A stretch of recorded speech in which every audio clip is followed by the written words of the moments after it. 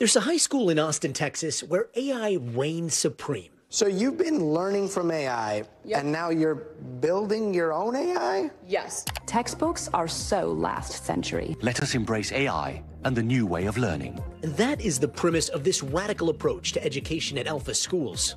Here, not only is the teaching of core subjects left entirely to AI, I'm Elle, your personal dating coach. Even passion projects about young love are infused with artificial intelligence. I have an app. Okay. Answers any question about teen dating. I want to ask my crush out to prom in front of all of her friends. Is that a good idea? It really depends on her personality. So you've created a data set using like ChatGPT and your own TikTok? And my TikTok. Combining the two to create this app. The AI programs they use to teach core curriculum are so personalized they even police procrastination.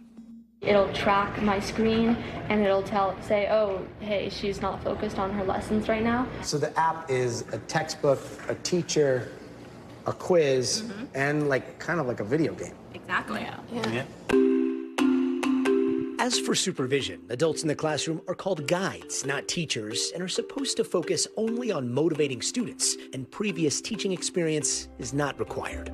Maybe I'm wondering how to reach out to manufacturers, things that kids maybe aren't able to perfectly do. We still have an adult that's there to mentor us and to guide us. Are you comfortable having guides in the classroom that don't necessarily know the core curriculum that may be on the screens in front of those kids? We have the ability in this day and age to get whatever information or knowledge right at our fingertips. It's okay that our guides aren't experts in physics or math. They are experts in their students.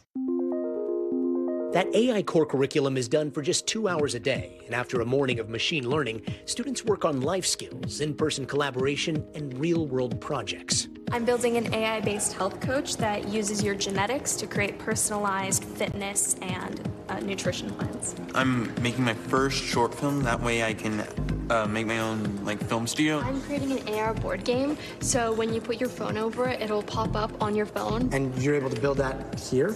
Yeah. Are you at all worried that when you go off to college, I mean, you have a lot of apps here that are helping you learn, but when you don't have those apps, that you're going to be able to translate the knowledge that you have here? There's no content you can put in front of us that we can't go figure out without a teacher, which is what college is all about. And while schools of all levels are grappling with how AI fits into the classroom, a recent Harvard study found that students using AI tutors for an Ivy League-level physics course tested better than those in traditional classes. Now Harvard is expanding that pilot program to test machine learning on a bigger scale. And that is welcome news for Alpha founder Mackenzie Price. I believe that in 10 years, every student will have the ability to learn everything they need to know via an iPad. We believe children are limitless, and it's the guide's job and our job as schools to help unlock that potential. As for the end of this school day, you're going to be quizzed by all your lovely peers. It culminated in this Alpha exercise. I have done extensive research about social media addiction, where students arm themselves with AI like ChatGPT to rapid-fire question one of their peers. What do you think of banning it? What age groups? Why do I spend 10 hours a day on TikTok? His task, to defend his research with no notes. Anybody else? Try to prove mastery of the material better than artificial intelligence. What are the long-term effects of social media addiction? What you're essentially doing with social media is you're gambling your attention for temporary bouts of dopamine and pleasure.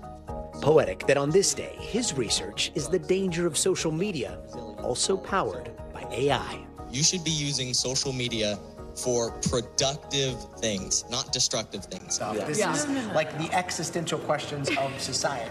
Yes. We don't want to just be good for our age. We want to be best in the world, and that comes with asking questions that the best in the world are asking, and we're trying to find answers to them.